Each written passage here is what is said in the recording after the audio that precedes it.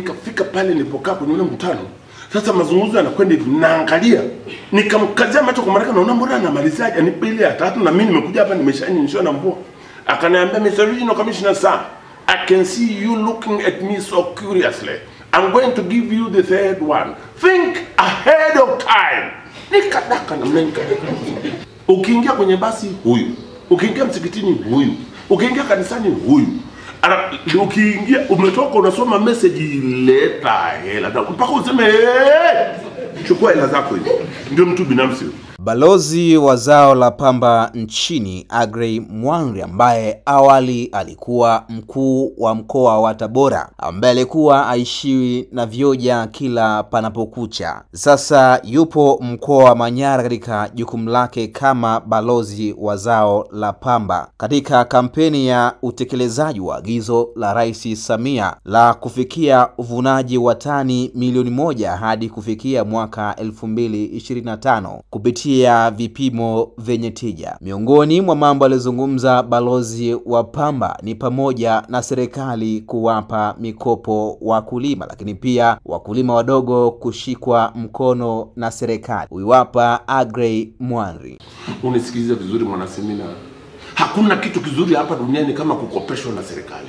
Ukisikia serikali inakopesha hapa, alafu ukaacha kuchukua, ukasikia ameletwa mabati kila mtu atachukua 50 mtalipa wakati mtakapovuna pamba yenu, ukaacha kuchukua, nenda Mirembe kaangalia akili yako kama ni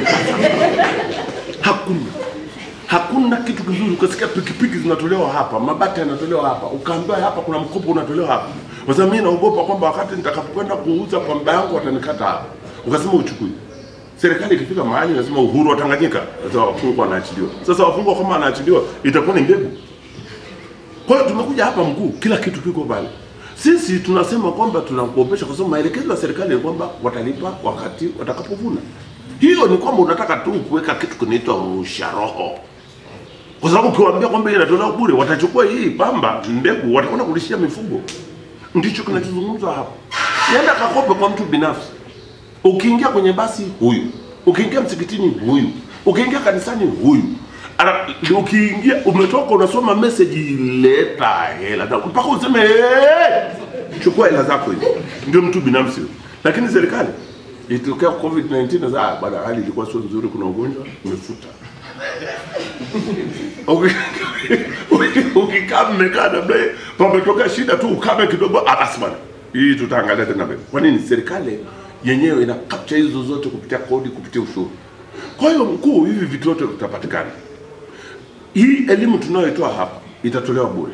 Na sisi tutakuja sasa hivi naondoka, tutakwenda, nitarudi tena kwa ajili ya kuangalia jinsi ya kwenda. Ni nini tunachokitafuta katika mkoa huu wa Manyara? Tumewaambia watu wetu, mimi nilikwenda siku moja nimekwenda Israel.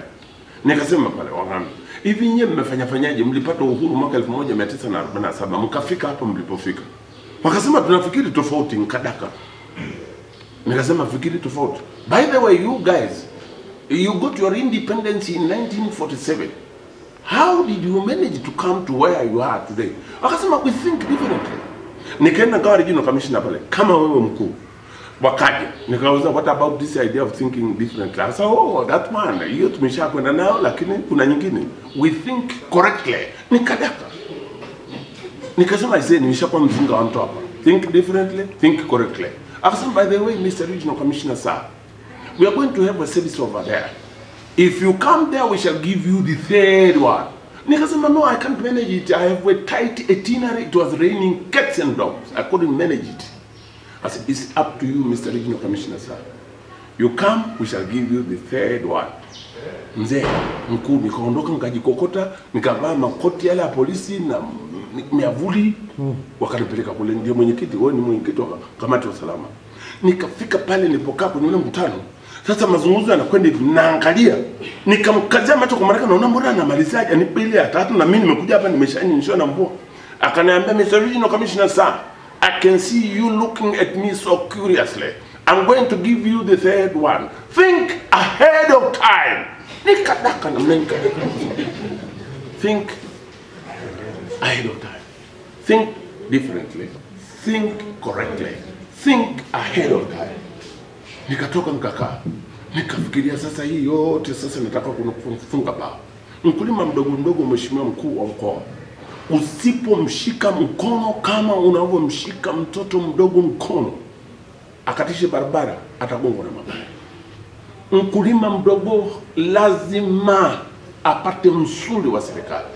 And that's why na salute serikali inaongozwa na Mama Samia Suluhu Hassan kwamba imefika mahali imemconsider mkulima mdogo mdogo. Huu rais amekuwa neema kwetu. Tusiponyanyuka Manyara hapa kipindi cha mama huyu, sahau habari ya maendeleo hapa Manyara. Sahau. Wakimpata mkuu wa mkoa, nimesema wanamtumia kama shoka. Na hivi vitu vyote wakimpata rais kama huyu wanamtumia kama shoka. Leo tunakuja hapa, kila kitu kiko available. Mnisikilize vizuri viongozi. Nilisema yale mengine nitaacha, nitaeleza vile vitu ambavyo nasukuma katika moyo wangu kuvisema. Na hivi nilisema nitaviachia Makongoro Nyerere akija. Wachina walikuwa haruhusiwi kuzaa watoto wawili. Sasa hivi wameruhusu wazae watoto wawili. Mtoto wa pili wa Kichina hakuachwa azaliwe tu hivi.